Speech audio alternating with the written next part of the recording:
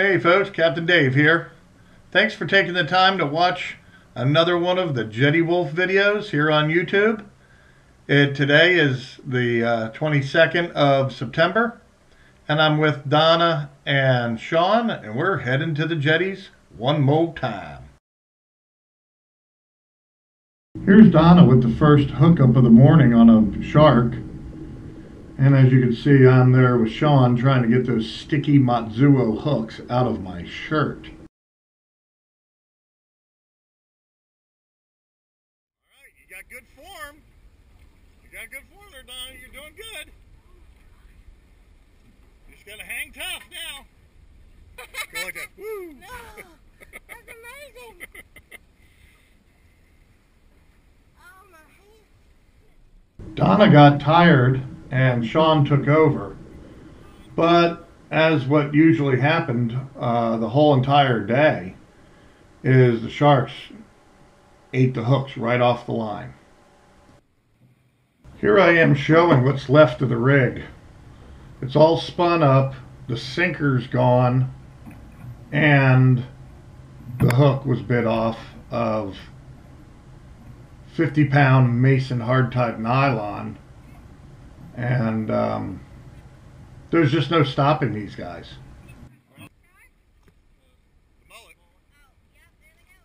Mullet, run! Mullet, run! This is for you, Jeff, in Fort Lauderdale.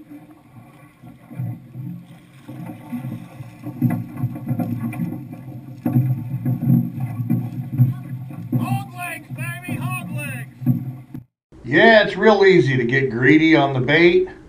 I ended up dumping out 3/4 of that net full right there. And just with what you see I have, I've got way more than I could ever use. Well, as you can see, I'm only keeping the smaller ones and I'm throwing a whole bunch back still. While I was messing around getting all those mullet into the live well in the cooler, Donna was hooking jacks and ladyfish left and right.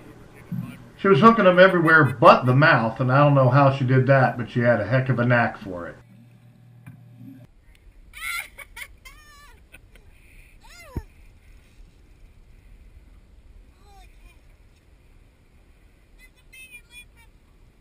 Oh, he's gonna get tangled up. Oh, it's a ladyfish.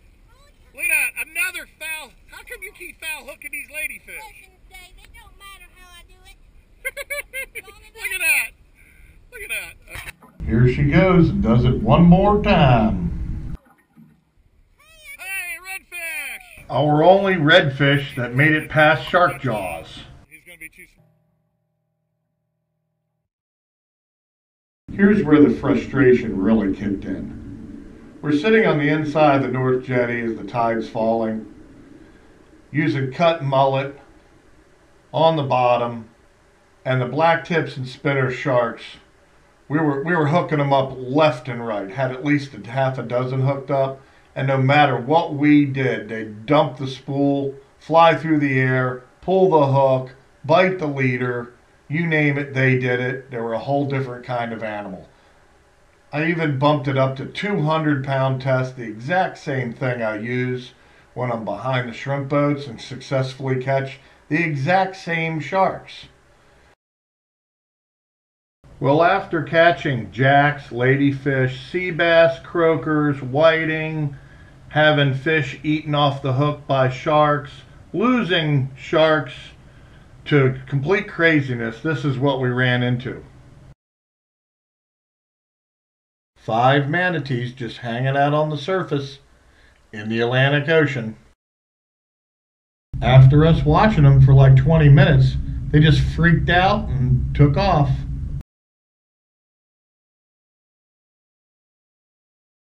Donna said the mullet needs some stress pills.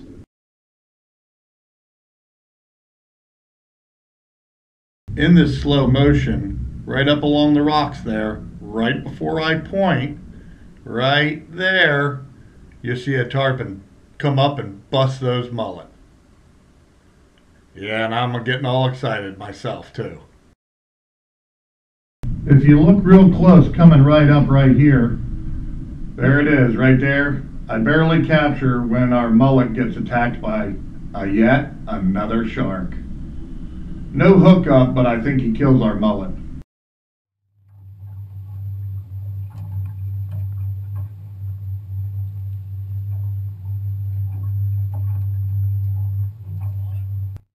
Well, we pressed on, having Sean man the rod in the back, and we tried to get one of those tarpon to take a look at our mullet.